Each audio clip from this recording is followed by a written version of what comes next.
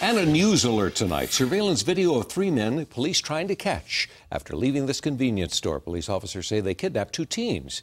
7 News reporter Molly Hendrickson live in Fort Collins with what happened. Molly?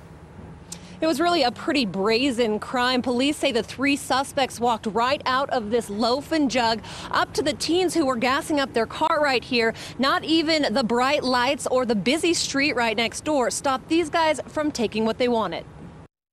Take a close look at these surveillance images from the loaf and jug. You can see the three men walk into the store, hoods up and heads down. They walk around before leaving less than a minute later. But what you don't see is the gun hidden in one of their waistbands.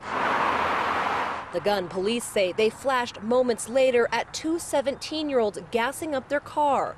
Police say the suspects forced the teens into driving them up and down College Avenue, then robbed them and let them go in this neighborhood about a mile away.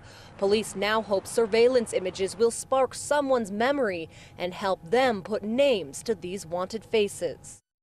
And that whole ordeal, police say, lasted about 30 minutes. The suspects got away with about $50. Fortunately, those teens are okay tonight.